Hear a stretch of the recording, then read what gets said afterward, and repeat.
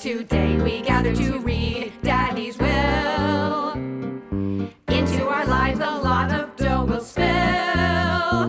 We've got visitors to greet. We pinch our cheeks so we look sweet. I've made a cream cheese sandwich with fresh dill.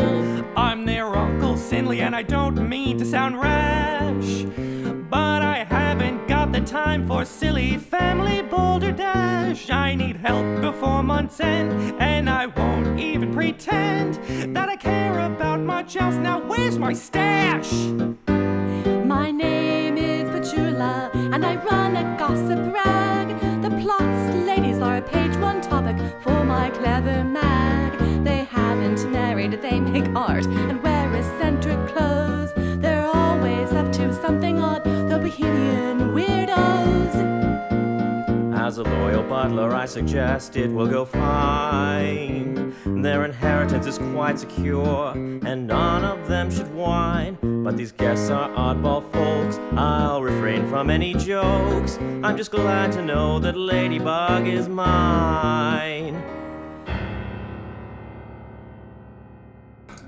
Turns out I'm pretty good at fixing things. What do you know? That's great that you just figured it out because you had to. I just need a man who can fix things. Doesn't matter if he's short or tall. Actually, that's not true. I only like tall guys. I'm old enough to be your incredibly attractive and curvaceous, slightly older friend. I think things are perfect between us the way they are.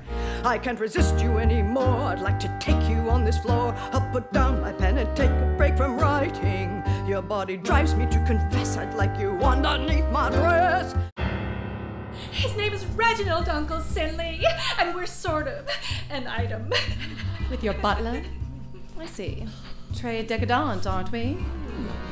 We must never be apart. That would not be very smart. Let me puddle my way into your heart. Reginald.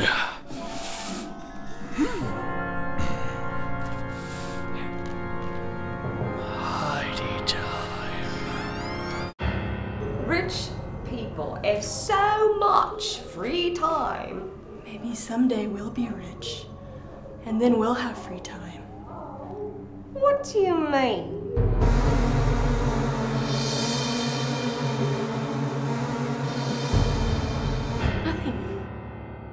Secret safe in the apartment!